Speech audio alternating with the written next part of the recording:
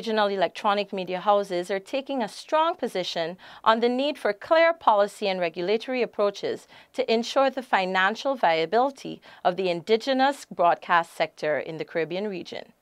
This was one of the key resolutions passed when the Caribbean Broadcasting Union wrapped up its 48th Annual General Assembly in Nassau, Bahamas on Wednesday.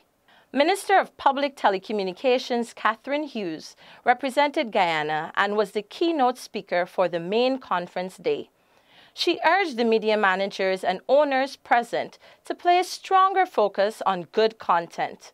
She noted that one glaring omission is a purposeful approach to consistently produce quality local content that effectively informs, educates, and entertains.